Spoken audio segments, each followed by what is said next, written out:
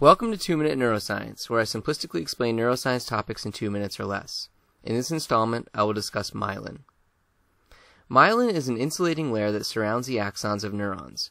Composed primarily of lipids, myelin helps to prevent action potentials, which are the electrical signals that travel along axons, from decaying due to electrical current leaking out through the axonal membrane.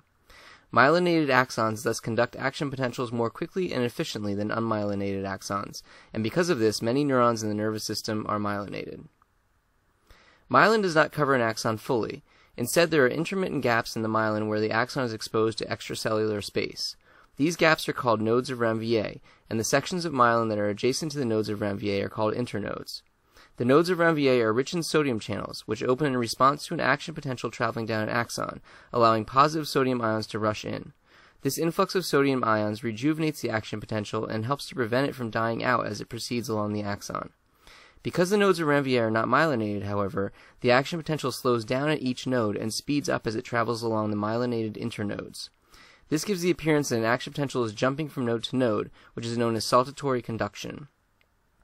Myelin is formed by glial cells, but the particular type of glial cell responsible for myelinating axons is different in the peripheral and central nervous systems.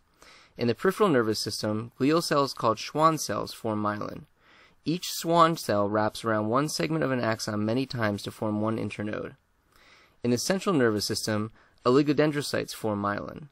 One oligodendrocyte can produce dozens of internodes on multiple axons.